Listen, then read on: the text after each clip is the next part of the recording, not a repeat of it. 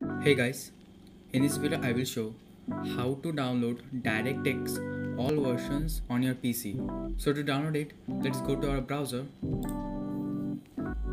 and type there download DirectX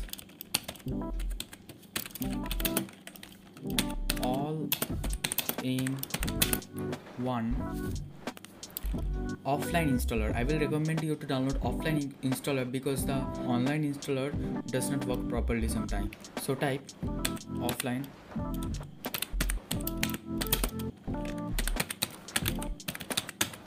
I will also give the link in the description so you can also download it directly from there.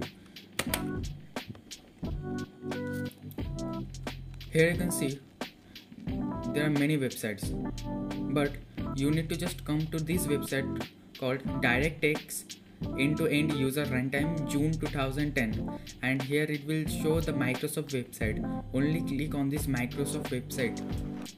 Okay, so click here, open this website,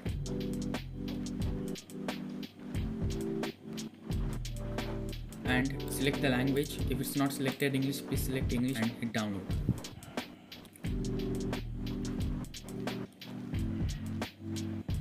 It will automatically start downloading. You can see that I have already downloaded it, so I will not download it again.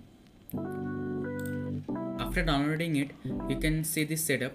Just double click on the setup and click yes, and now select the location where you want to extract the files in this setup. Just browse the location you want to extract it. I will extract it to my desktop, and I will suggest you to extract it to a desktop folder. So yes, extract it and click OK. It will automatically extract it there. It will take some time.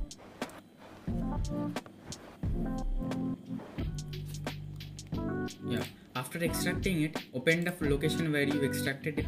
I extracted it to this folder, so I will open this. So here you can see this setup, dx setup.exe. Double click on this and click yes. Then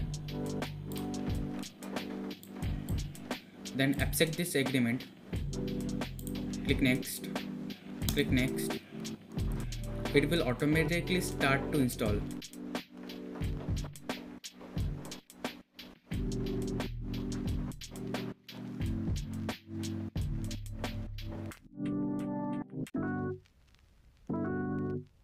So you can see that it has successfully installed on my PC. So after the installation is complete, click on this finish button and you're done with your installation. So this is how you can install DirectX on your PC, all versions.